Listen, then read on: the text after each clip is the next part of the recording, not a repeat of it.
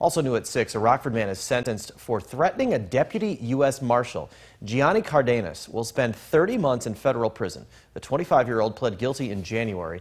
In February 2018, Cardenas was in jail and was interviewed by a US Marshal.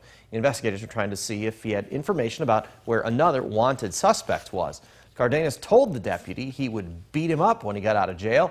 About a year and a half later, the 25-year-old sent 2 emails to the U.S. Marshal. Prosecutors say one of those emails said, quote, "I'll kill you."